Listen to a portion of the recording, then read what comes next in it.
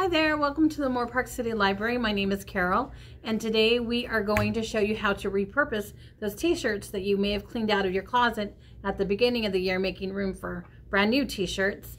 We repurposed our t-shirts into Sew T-Shirt Totes, which is great for small things you want to carry with you, extra books you want to carry with you, crafty items, or even just carry it to the market for an extra bag to throw things into. So this is a sturdy bag out of more of a cotton material. We chose not to have fringe on the bottom, and we have the graphic on the outside. You can also just leave the graphic on the inside, whatever you prefer. And then we have this tote, which has a little fringe on the bottom. It's a lighter material, which is also mixed with a little bit of spandex. So the more items you put in here, it's going to get a little stretchy. So we want to keep that in mind if you want something more sturdy or something a little stretchy. And either way, you can add fringe or no fringe. This fringe also has a little bit of embellishment that we started, which is some beads. And again, it's all your preference because it's your item. And now we will get started on how to cut your t-shirt so that you can form a no-sew t-shirt bag. This is a larger t-shirt, which is recommended only so that you can have a lot of room for things. But again, you can choose a smaller shirt size so that you carry less. It's a preference. Anyway, let's get started by folding our t-shirt in half. You want to line up your sleeves because we are going to start forming our handles by cutting off the sleeves. You're going to cut just above the hemline there.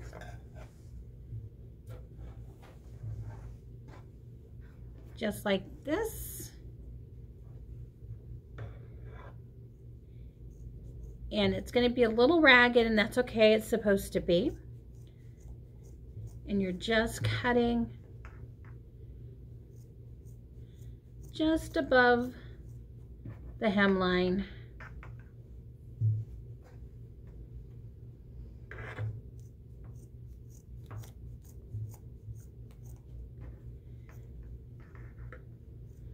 There we go.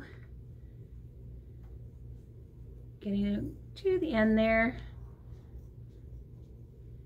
You can also choose to cut your sleeves off one at a time. We just toss them to the side, decide if we want to use them later for more embellishment. And then here is your t-shirt, and we want to start on the hole that is your slot to put things through. You have two choices. You can use a bowl to define more of a circle pattern that will have a closed up section, or you can make it a more oval by just freehand cutting your hole for a little bit more room. So we are just going to cut this quickly so that you can see what it will look like once we're there. All right. And there we go. We have our opening and our handles started. Next, you want to be able to define your bottom and decide if you want fringe on the inside or the outside. So what I did was I started our fringe here on this shirt so that you could see that we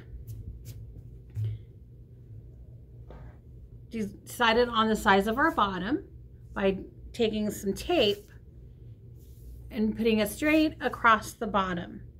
And that's where we're going to cut our fringe so that you can, that's our line for our fringe.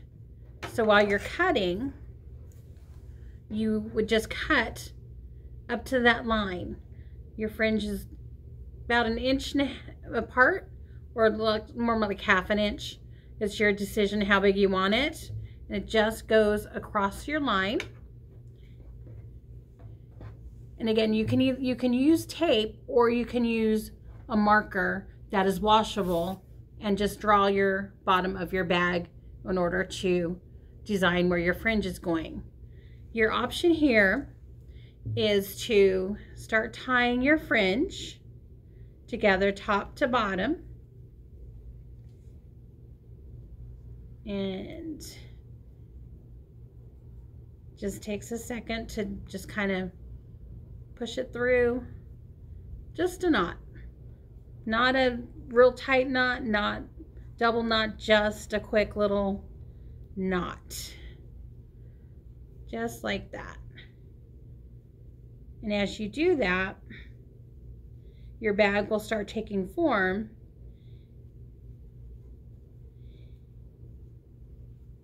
and you're going to find that there's a little bit of a hole in between these spots. So what you're going to do is take two ends and tie them together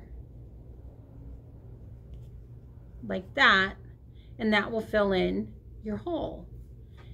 And then when you're ready, you can either keep your bag with the fringe, or you will be turning it inside out so that there won't be the fringe showing on the outside.